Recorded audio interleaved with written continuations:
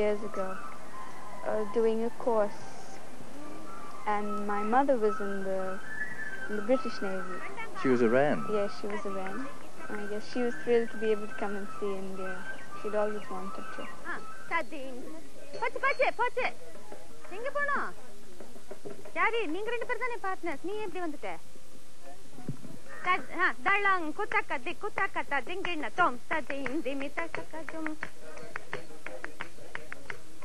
Go with Mala.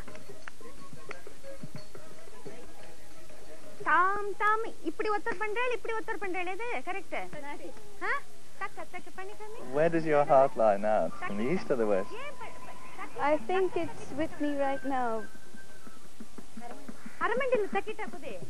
Vali Sabaya is 22 and comes from England.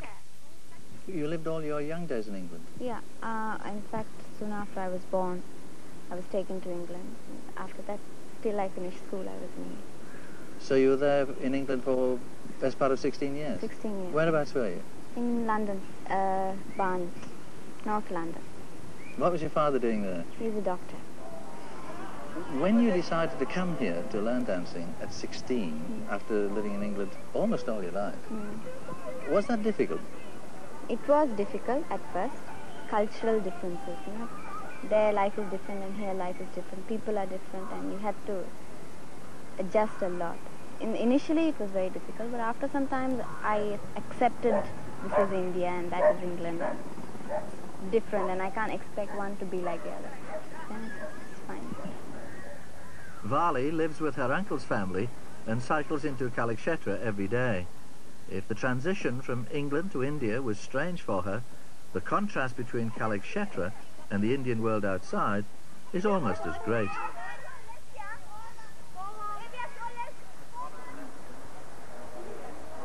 Kalakshetra may be a sanctuary for classical arts, but it's also considered holy and demands Vali's total devotion.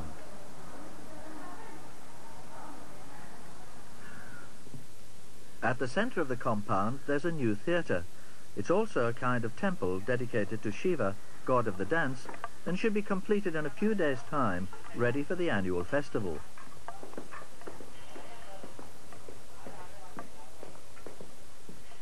Whatever their religion, the dancers are closely bound to Shiva, the spirit of Kalakshetra. That's why Bharatanatyam dancers are sometimes called the brides of God. Will you please? Angikam bhuvanam yasya vachikam sarva vangmayam. We always begin our dance, either the performance or the class work, with the invocation. Satvikam Shivam. It's an address to Lord Shiva, who is the divine dancer. It says we bow to this great being who has the world as his body and whose vocal expression is all the existing sounds, and he has that as his language. And he wears the moon and the starry firmament as ornaments. And to this great cosmic consciousness which pervades the universe, to this being, we bow. Now in the dance, the hand gestures are very important because they convey the meaning of the words in the song. So we would like to show you the various hand gestures first. Vajurakhyo ardhachandrascha aralashukatundakaha mushtischa kapittah katakamukaha suchi chandrakala padmakoshas sarpashirastatha mrgashirshas simhamukaha gulascha alapadma. There are about 23 of them in this verse. Now we will do the eye exercises, and you chant the verse which give the names of the eye movements. Samam alokitam sachi pralokita nimilite. This must be practiced hundreds of times. Anuvrattecha. An immense vocabulary of expressions has to be learned. Movements of eyes, arms, hands, feet and face put together and synchronized to music to tell a story. The other day,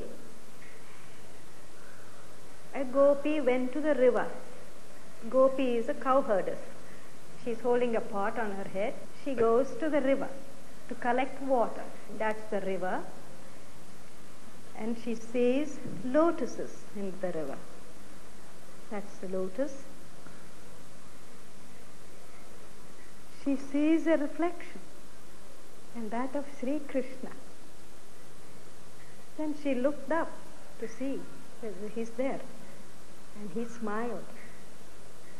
And she was very shy and turned away and hid her face.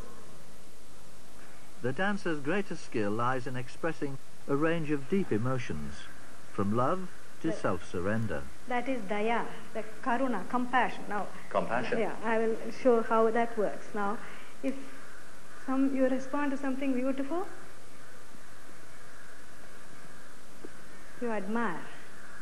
And if you feel love, you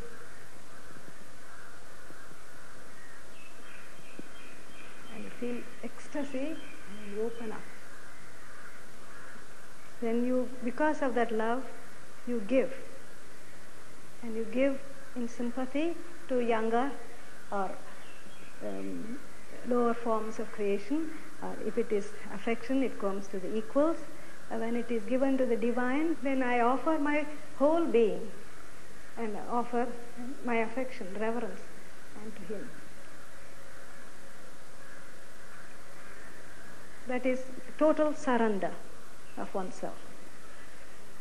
The dance has got a quality which it opens up our inner nature. That is what is more important. Our inner nature? Yeah. What do you mean by that? Our spiritual psyche, if I can put it that way. And that is our higher nature, which is very sensitive, beautiful, and always a happy one. And that it opens up that side of us, and then we express that nature in our art form.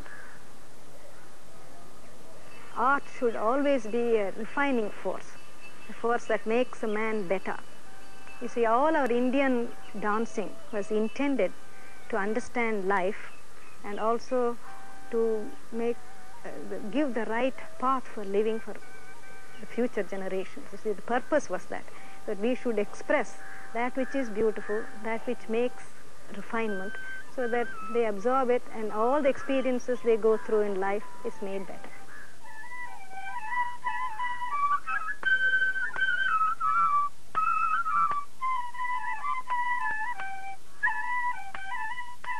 Kalakshetra's approach to music demands intense concentration and the ability to memorize almost at once whatever the tutor plays. Students come from all over the world to the Music Academy, like Ludwig Pesch from West Germany. Indian music is, I would say, the most developed classical system outside of Europe. I've tried my hand at Arabian music, at least I was interested in that. But I found the South Indian music so much more differentiated, rational in its approach.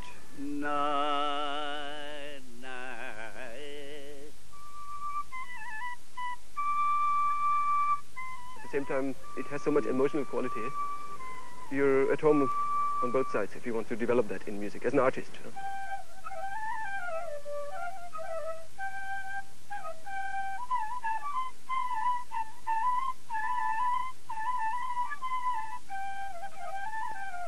What about the teacher? What kind of a guru is he? He's just the right person for that because he's uncompromising in his way of teaching. He's not making any fuss, there's not much talk. There are no vanities, but he's from a very great tradition of South Indian flute music.